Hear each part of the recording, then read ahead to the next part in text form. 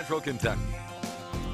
We've had mostly cloudy skies this afternoon. It looks to stay relatively quiet this evening. Fort Bank Skyview from EKU's campus looking nice right now. No precipitation anywhere close to us. A look here from Louisville, and also some steadier traffic there. May see some traffic slowdowns if you have travel plans to head toward Louisville and Cincinnati. That was an earlier view you can see from about an hour ago in Cincinnati. Still showing plenty of clouds from earlier this afternoon. Live HD radar again not showing any precipitation, even though I know that I was talking to Tom earlier. He said he saw a couple snowflakes or flurries earlier this afternoon. Freezing cold temperatures tonight, though, so cold enough for snow. Not expected any precipitation. No snow. In fact, we'll have clearing skies overnight with lows in the upper 20s. Saturday, mostly sunny skies. A great day to be out and about. A little milder temperature-wise. By Sunday, though, we'll have the chance for seeing some rain showers. We'll talk more about the timing of that rain and have a look at your extended forecast here in just a minute. But outside right now, winds are relatively light. They're about 5 to 10 miles per hour.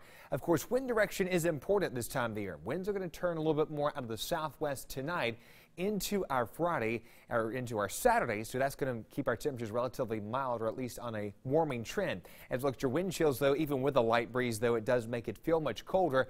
In fact, most of us seeing temperatures that feel more like the mid to upper 20s at this time, even though we'll see our temperatures in the lower 30s by about 8 o'clock. Overnight low temperatures, again, upper 20s. But we start off tomorrow morning with some sunshine. No real weather disturbances across the area right now to give us any issues. There's some high pressure to our west that will move back in across the region again for the start of our weekend. So from midnight into our early morning hours, clearing skies, mostly sunny to start off our day. As the day goes on, mostly sunny skies into the afternoon. Highs around 50 degrees as we head later into your afternoon hours of Saturday. Clouds move back in for Sunday morning. Cloudy start to the day. Start to see a few showers by late morning into midday with some scattered light rain possible into the afternoon. This is mainly light rain. In fact, some of us may actually miss out on the rain, about 1/10 of an inch or less. Highs in the upper 40s as we go into Sunday afternoon.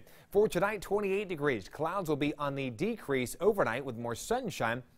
For the start of our weekend, highs around 50 degrees. Again, a nice start to the weekend. A little rainy for the end of the weekend, 47 degrees by your Sunday. Next week, though, we stay with a little bit of a warming trend, mid-50s, as we go into Monday and Tuesday. Could see just a few spotty showers. Overall temperatures stay above average into the mid to late part of next week. In fact, next Thursday, our first official day of winter, we'll have a high of 55 degrees. But again, a nice start to the weekend Saturday with a high of 50. Tom and Amber?